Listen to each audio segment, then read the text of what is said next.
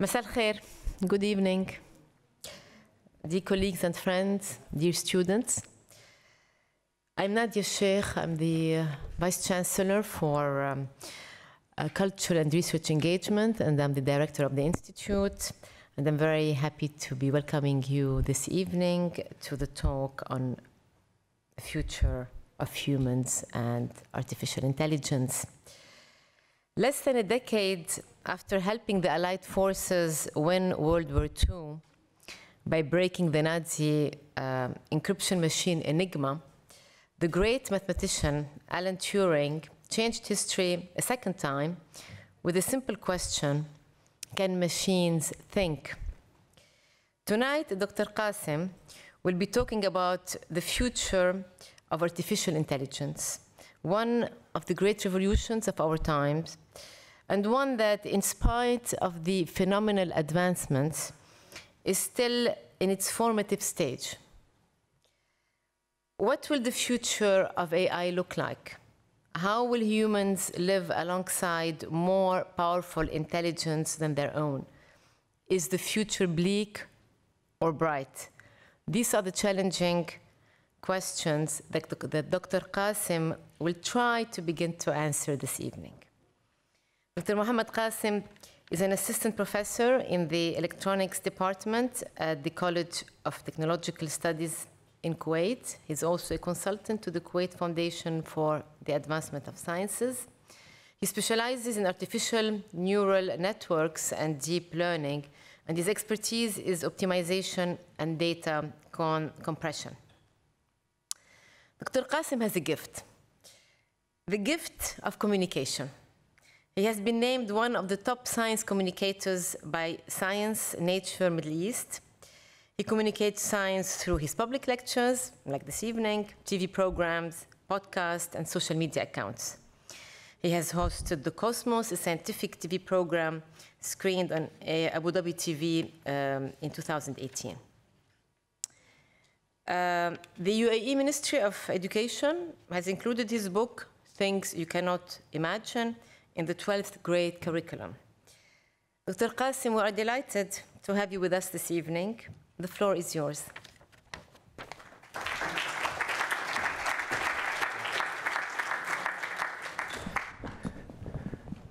Hello, everyone. Can you hear me? Let me get some of the weather out of my eyes. Okay. Thank you for inviting me. I really like the school. It's small. The classes are small. I wish I am still back in school again at the university. These are the best times in my life. But I guess that can't happen anymore. I'm here to terrify you about the future. Let's say, in other words, I'm here to inspire you about the future. I want you to think about it. So first, let me start with a story. In 2025, an AI was created that had super intelligence. The intelligence of this AI is beyond all human capability combined, solving any problem there could exist. So there was a problem. The problem was, how can we alleviate suffering, and how can we make human beings flourish? So this AI was created specifically for that task, and it was turned on. The AI looked around at the data available.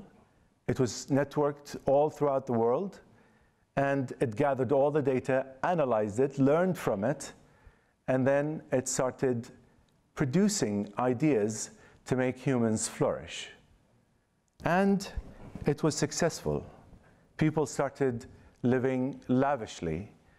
Cars, transportation was improved.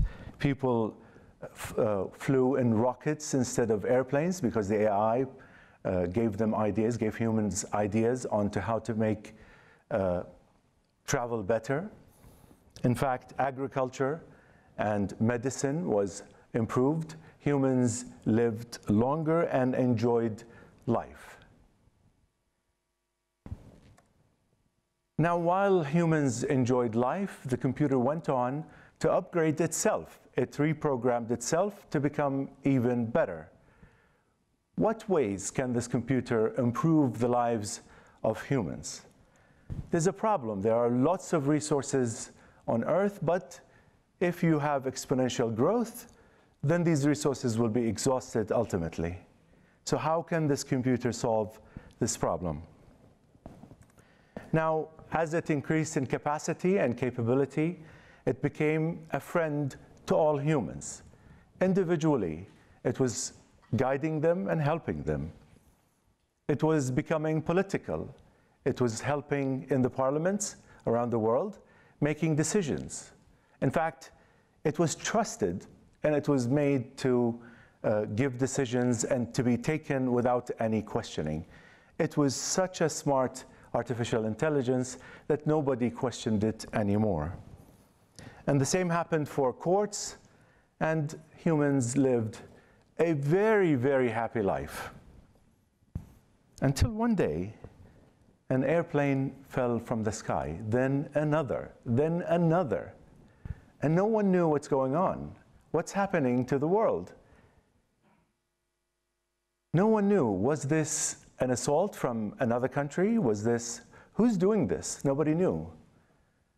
The AI secretly started crashing airplanes all around the world. Then it told the presidents of different countries who trusted it to go into bunkers, to hide, to protect them. And they were protected. And they were locked in, never to leave, until the right time comes.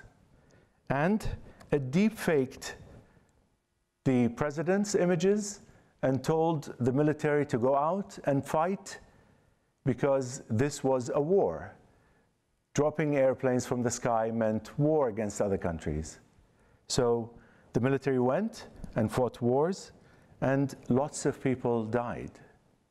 Many, many people died around the world, and it was a terrible place to be in. And then the presidents were let out to come back and rebuild the world again. Why? Because why did the AI do this? It was doing this to make sure that there is enough resources for who's left on Earth. Now, I'm glad to say that this was just a simulation. Human beings were connected to the computer themselves, and they were simulating to see what would happen if an AI was to lead the world, to come up with ideas so that they can reduce the consumption of resources. And then, so once the simulation was finished, the computer was stopped, and humans went back to reprogramming the AI so that they can find a better solution than killing half the Earth. So this is basically a story that hopefully will get you thinking about the future. It's not all negative, but I'm doing this on purpose. I want you to think of the negative side of AI as much as I can possibly do, so that you can think about it, and then when you go back, you think of how you can change the world of AI such that it does not affect us in these ways. So let's talk about AI. What is AI? What do we think of when we think of AI? Usually, when you tell people AI, this is what they think of. They can think of robots. So let me show you some of them.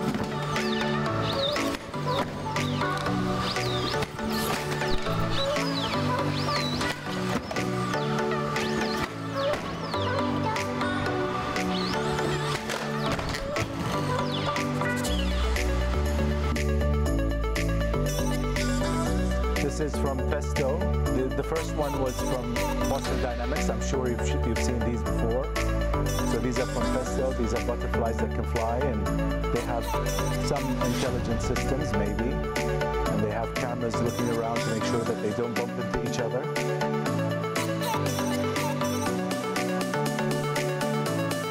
It's also Festo.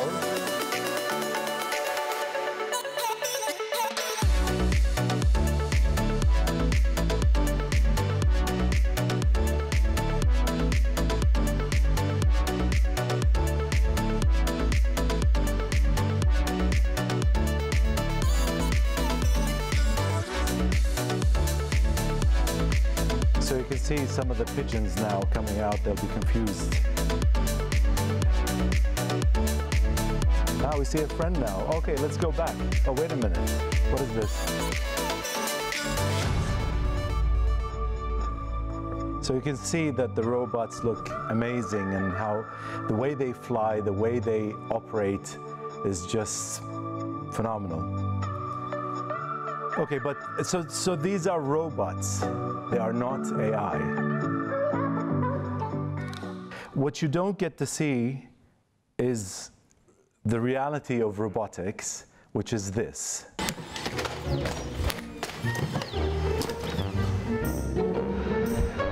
Wow. It's designed based on the herring gull. It has a wingspan of 2 meters.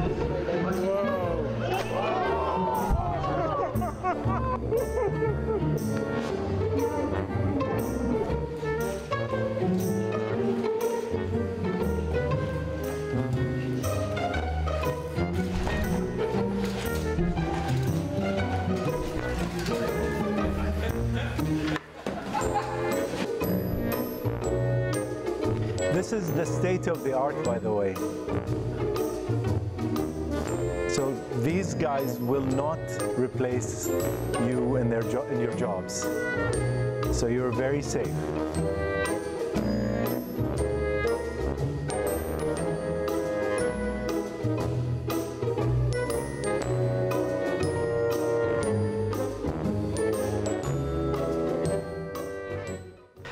So this is the state of robotics, and robotics are not AI.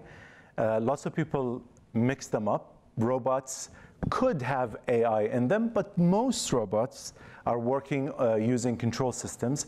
Those of you who are in the engineering department, specifically in the electrical engineering department, you will take courses in this, and you'll learn that this is how most robots work. But now they're getting into having AI built into robots, and we'll go over this quickly. So will robots replace human jobs? Not right now, for sure, because robots are terrible at grabbing things.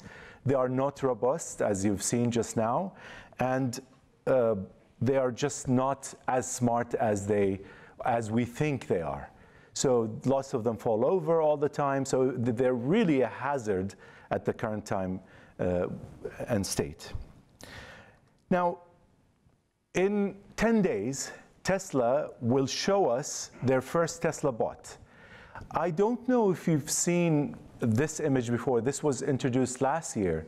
I think it was around August 20th. And it was announced that at the end of September, we'll get to see this particular robot.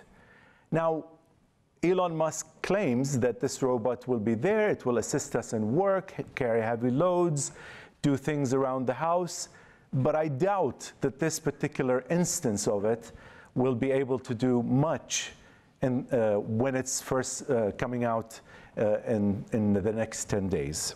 Now, there's one that Xiaomi showed off a couple of months ago, maybe. And this is the look of the robot. It's actually a robot that walks and does a few things, maybe translate, I think, and then there's this face. So they're just mimicking the image that Elon Musk showed last year. But still, this is not a robot that you'll see in the house soon, because it's not equipped to actually work with humans. Not yet. In the future, I believe that the robots will become available in households, and they will help us. But for the time being, robots are limited to certain clearly defined tasks. So, okay, what is artificial intelligence? Artificial intelligence is a computer that learns, gets the information, quote unquote, understands it, analyzes it, still in a special way, and then tries to solve problems that humans solve. It's because we don't know what exactly the definition of intelligence is. We say that it does something just like a human would. Now, okay, so the question is, what do humans do? We learn. This is something that we do. We are capable of learning, taking in material, and you just don't know how good we are at learning. We are really good at learning. Compared to computers today, you have to feed them tons of data for them to learn something new. So we are really, and this is one of the areas that computers don't do very well, but they are learning. They recognize and they categorize. And if you've seen facial recognition, you'll know that computers recognize faces just as well and even better than human beings now. And they can categorize people, categorize things in their proper categories. But they still make mistakes, of course. And they predict. We predict the future. So if you kick a ball, you know where it's going. If a ball is kicked at you, you know where it's going. And if you kick a ball with your feet and the ball jumps and it's about to hit your face, the speed, if it's going very fast, the speed of the ball is so fast that your neurons would not be able to send a signal that goes from, let's say, your feet to your brain to let it know that the ball is coming. So what you do is that once you kick the ball, your brain, before getting a signal, actually knows that the ball is going towards you. So it predicts the future before it happens so that it does not happen, so that the ball would not hit your face. Now, what else do? We agree with other people. What is the color of this apple? It's red. I don't know what it looks like in your brain, in your mind.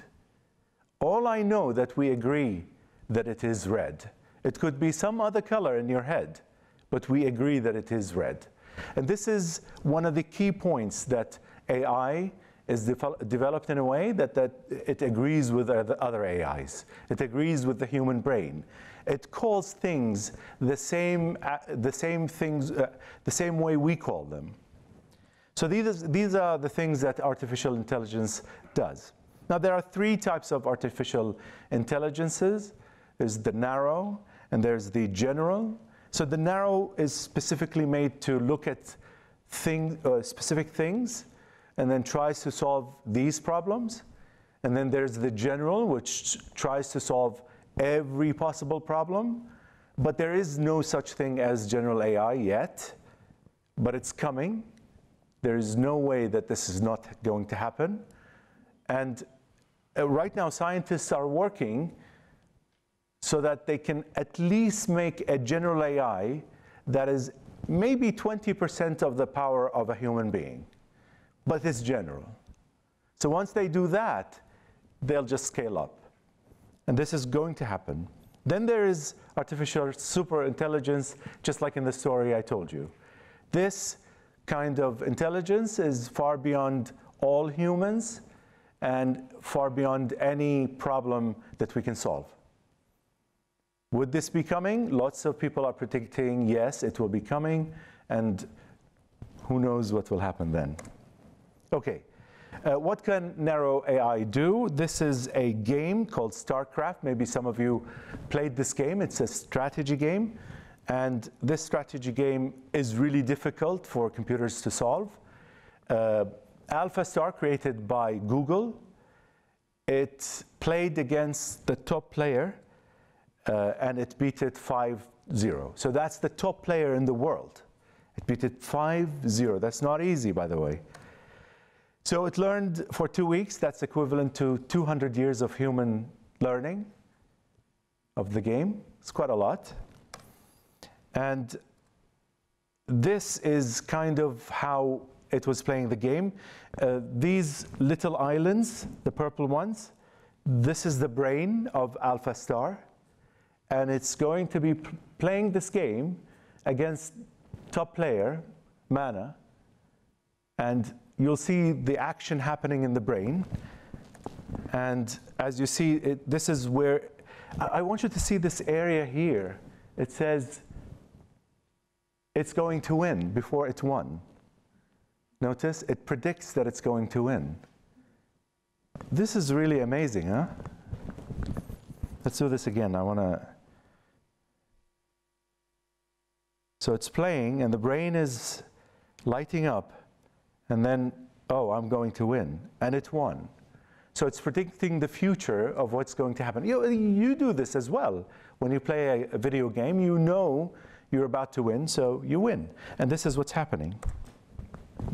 This is also called Midjourney. I'm using this software. Midjourney creates these images. You tell it what you want, and it does this for you. I used to tell, so the graphics that you saw in the beginning were done by an artist for me, for my story. And I used to pay something like $100 per image, per 4 panels, let's say, an image. Now I just go to this, and I pay $30 a month, and I can create any image I want. And I can create my images using Midjourney. So the people I used to pay hundreds of dollars, I don't have to do that anymore. They will be out of work soon, right? Okay, so what else? This is GPT-3. I don't know if you've heard of GPT-3, but it learned from 8 million pages on the internet, and it talks to you like a human would. It can summarize articles. It can continue writing an article. So if you give it an introduction, it will continue writing the article. It's amazing how well it writes. And in fact, if you are a comedian, it will continue in the comedy. If you are a serious person, then it will continue seriously. If you are a sci-fi writer, then it will actually write in sci-fi. You just give it the introduction, it will pick up on it. And if you're a student, then it will write in exactly the same way you do. So I hope you don't plagiarize, but this is coming as well. Okay, so this is one of the things that the GPT-3 was given. So let me read it to you. In a shocking finding, scientists discovered a herd of unicorns living in a remote, previously unexplored valley in the Andes mountain. Even more surprising to the researchers was the fact that the unicorns spoke perfect English. Of course, that doesn't make any sense, but sure. Let's see what the AI does. The scientists named the population after their distinctive horn, Ovid's unicorn. These 4-horned silver-white unicorns were previously unknown to science. Now, after almost 2 centuries, the mystery of what sparked this odd phenomenon is finally solved. Well, let's see the rest. While their origin is still unclear, some believe that perhaps the creatures were created when a human and a unicorn met each other in the time before human civilization.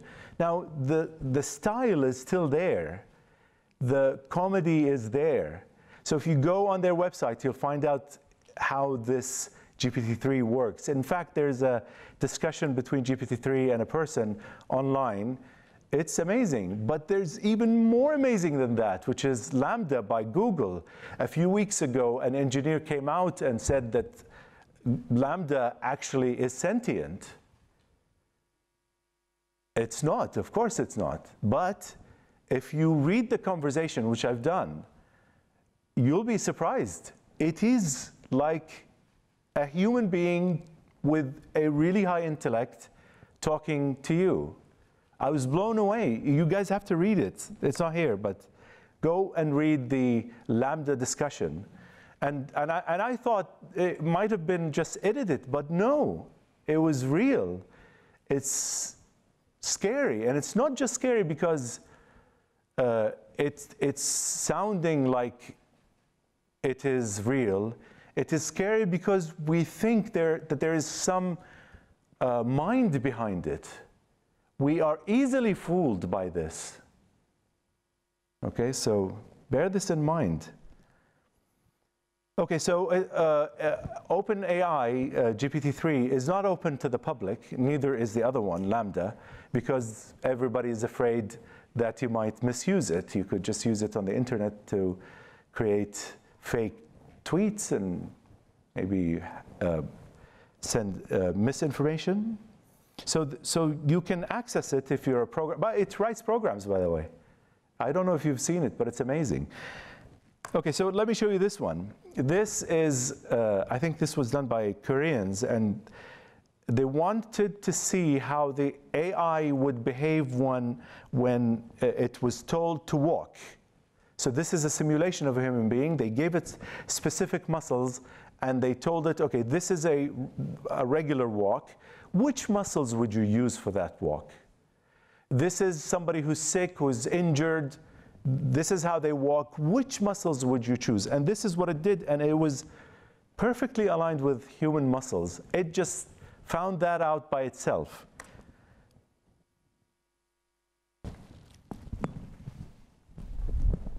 So it's actually moving the exact muscles that we would. You can see them in red. It's running and it's using the same muscles, so whether it's in the arms or in the legs. When it's jumping, it found out that if it wanted to jump higher, it would have to stretch its arms all the way up and jump. So this is an AI that finds out on its own how to use the proper muscles to do all the actions we do. So why was that developed? It was developed because they wanted to know how an injured person would behave internally so that they can fix a person with specific injuries. So it's just amazing how AI just discovers everything. We don't have to tell it anything. It just learns.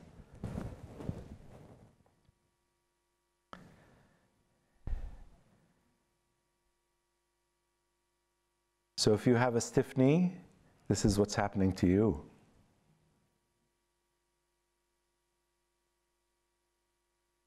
So imagine how we can solve lots of problems in your legs in the future. Okay, so AlphaGo 0, this was there was an AlphaGo that beat Lee Sedol, the champion of the world. I think it was 5-4, 5-4. I can't remember, the number is here, but it just beat him. Okay, 5-1 maybe, and then they created AlphaZero. AlphaZero beat AlphaGo, and then it beat every human on Earth, and then they took that and they modified it so that it plays chess and all the other strategy games, and it just beat everyone. And how long did it take? Just a few days. So this is AlphaZero beating AlphaGo at this point, 3 days.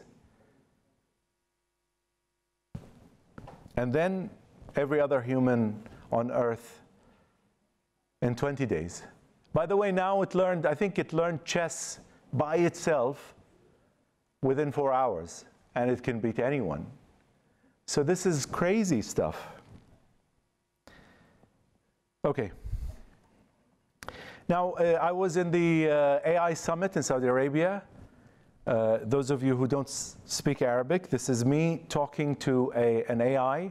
Okay, so there's Arabic transcription is not good on the net. Any online software that is available, I've tried many of them. They're terrible at transcribing Arabic.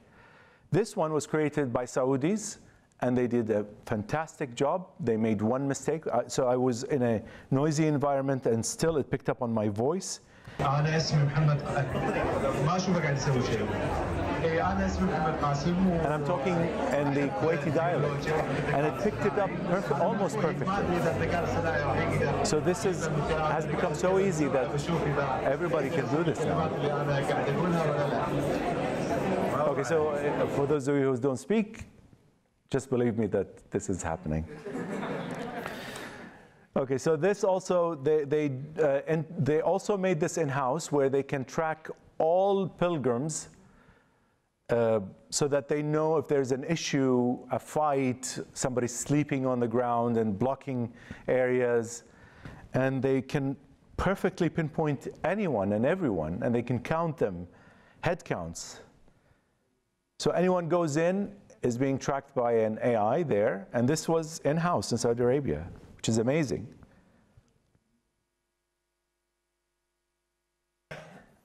So they can, if there's a fight, or somebody smoking, or sleeping, or running, or standing, they can tell all these postures easily. And this is where they count people coming in. And by the way, just keep in mind that if you bring a regular AI that's been trained in the US, this wouldn't work because it does not know the clothing that a pilgrim would wear. So they created this specifically for themselves. And look at this head count, exact. So that's this is a few days ago. I was there and I was quite impressed with the work they've done. Hopefully you guys can do this here as well.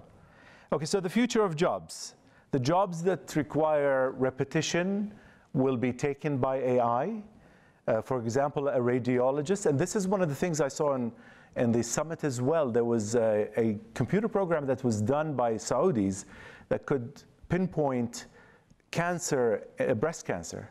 It was above 90% accurate, and doctors were looking at it, they were amazed. So they're getting this into the system soon. So a radiologist will have trouble getting a job in the future. Maybe not now. Maybe, you know, we have this partnership, but they will someday take over this job. Phone marketing, call centers, secretaries, we've seen Google do this. So this will be gone in the future as well. Supermarkets, you know that Amazon has this supermarket where not a single employee is available to help you out. You just pick out things and you leave. And it just records the things you've gotten, and it charges you right away. So there's no one there at all. And you can't cheat the system. It'll catch you if you steal anything. So there's maybe a job for a security guard. Okay, so 10 to 40% of repetitive jobs will be gone. I'm going to give you a positive thing maybe. The 85 million jobs will be lost, but 92 million jobs will be created in the future. That's what they say, but I don't know. So high school graduates, diploma holders will struggle because these are the easy jobs. You, on the other hand, going to a university, your job is sort of secure for a few more years because you're smart, you're creative, you can make things. So you're protected until the time comes when AI is smarter than you, can create things more than you. Then your job is going to suffer. So artificial intelligence will make jobs pointless. I personally believe that. Although short term we will get more jobs, but long term maybe lots of people will lose their jobs. What is the solution? I have a full talk for this, but for now it's just universal basic income. You get an income no matter whether you have a job or not. You can just sit at home and enjoy life. Maybe like the utopian, dystopian story I gave you where people live for some time until they drop airplanes from the sky. Okay, so what kind of relationship will we be having in the future? There are three relationships. One of them is we utilize the AI, which is what we're doing now. The next one is partnership, where we partner with AI and they consider us, we consider them our partners in helping. A radiologist may get information from an AI. A doctor may be getting consultation from an AI. By the way, there was a person in Japan who was diagnosed with cancer, leukemia, some form of leukemia that was very rare. And Watson, which is an artificial intelligence, so all the doctors diagnosed her first. And then they gave her medicine, but and she became better, but within 6 months, she got back because her tumor grew again, or actually her cancer in the blood grew even worse. Now, Watson came into the picture. They gave Watson her records, information, family information. It looked through it. It looked through 10 million papers, scientific papers, in 10 minutes, and it told them what the exact problem was, and they were able to fix her. And she's still free of cancer. So that's a doctor that you can consult in the future that would help you, and so that's your partner that will help you diagnose problems. Now, we could be slaves as well. In the future, we will be slaves to computers. That's a possibility, no? So this was on Jeopardy. These are the top contenders, I think, of all time, maybe, playing against Watson, and he beat them by 3 times, right? And this is what this guy said: "I, for one, welcome our new computer overlords." So you can get a feeling that this is a future, a path, right? This is Alan Turing. It seems probable that once the machine thinking method had started, it would not take long to outstrip our feeble powers. They would be able to converse with each other to sharpen their wits. At some stage, therefore, we should have to expect the machines to take control. Okay, so you're thinking that this might not happen. But let me tell you about a story of a company whose name I won't mention. They have a large warehouse or warehouses, and there was a scandal about them that was quite interesting. So in this scandal, it was discovered that people work there like slaves. So what they do is they have tablets inside the work. So when you order something, toilet paper, let's say, and you want to get the toilet paper within 4 hours in the US, then you go online, you order it, and then somebody there has a tablet that tells that person where exactly to go. So the person would run, and the computer tells him, you have 10 seconds to get to that point. And he would have to run as fast as possible and then look through all the things that are available on that shelf or wherever it is, and then pick out the thing and just say that I found it and then drop it off. Now the computer also tells them, these people that work there in this unknown company, that look, you have 29 minutes and a few seconds to eat lunch, and that's it. After that, you have to get up, or you'll be in the minus. You'll get minus points. So if you go to the bathroom, you have this many seconds to go to the bathroom. And then if you get too many minus points, the computer fires you. And this actually happened. Computers fired people from this company. So there you go, slaves, right? It's happening now. We should be worried about that, right? So the computer's doing the thing. But by the way, no one else except the computer knows exactly where everything is.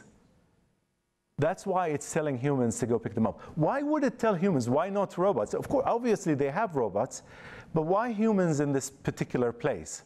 Because humans are much more robust than robots still. So, okay, maybe a job as a slave is a good thing in the future? Maybe.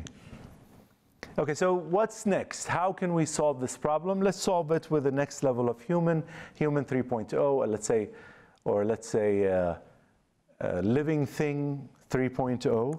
In the history of time, so the living things had no brain whatsoever, but they were moving and they were okay, and they were surviving. But then 2 million years ago, mammals developed brains. these complex brains. So obviously there were brains before that, but this complex brains that made them survive even better. Then humans came, well, still the same kind of brain structure in general, but now we have to move into the future. We have to insert chips into our heads.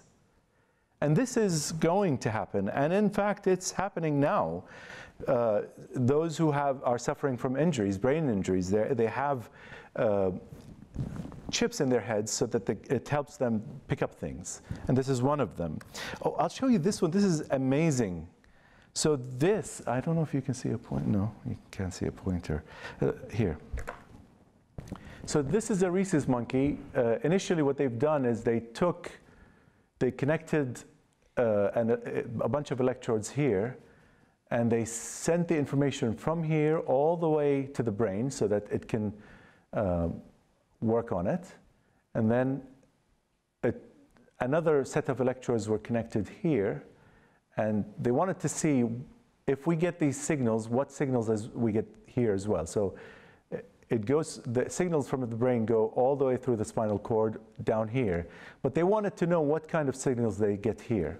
And they knew that, and then the computer learned it, artificial intelligence learned it, and it knew exactly what's going on. So if it fires here, this is the type of signal you should get here. So what they did, they severed part of a spinal cord so that the right leg would not move properly, right? And then once they severed that part, the rhesus monkey couldn't walk properly. It was limping. Couldn't do anything with the leg because there are no signals going through the leg. So then they brought in the computer and they took the signal from the brain to the computer, and the computer calculated everything, sent back the signal to the legs. And the rhesus monkey was able to walk again. Oh, hold on a second.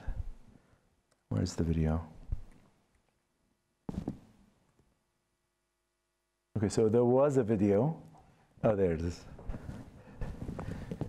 So now that's without the help of a computer because so there are no signals going through.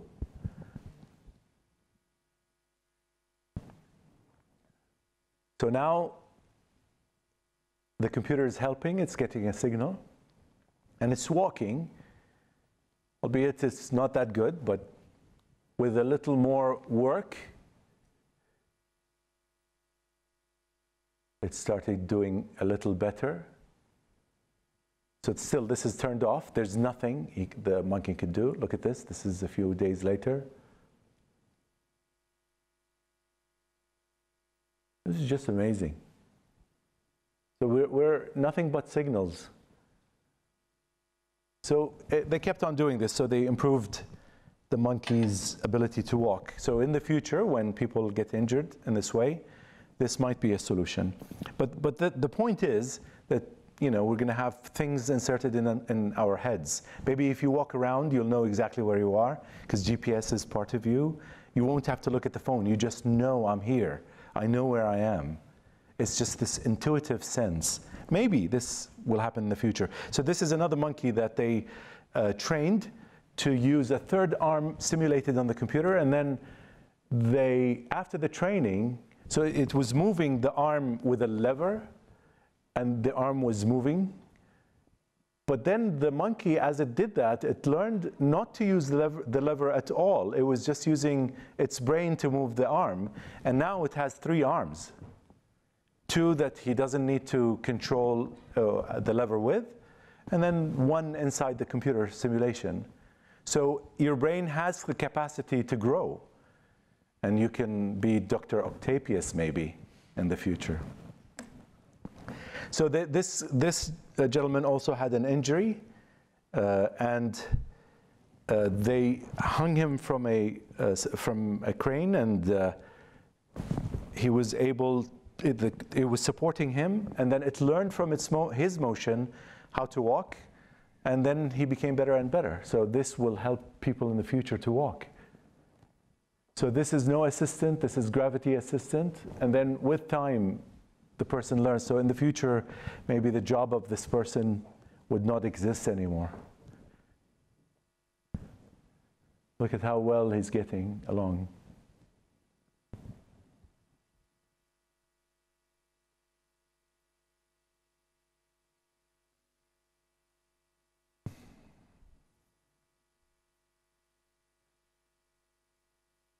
So in the future, we'll be assisted by computers as opposed to humans. And there'll be something in the head maybe as well. So these things are being developed, and we know that Elon Musk is developing one in Neuralink. And he's aiming to have this inserted into people's heads. Obviously, the first people to get this may be patients, but still, it's a long way away from now. Now, as I mentioned earlier, the goal of this talk was to get you inspired, terrified.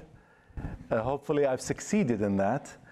But I just want you to know that it's not all grim. There's quite a lot of positiveness, but I just gave you the negative side of it.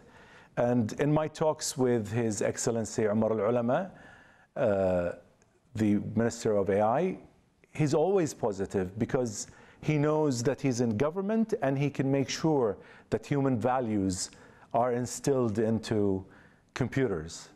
He will make sure, according to what he told me, that human jobs are not to be taken by AI. Let's hope that this actually happens. And thank you very much.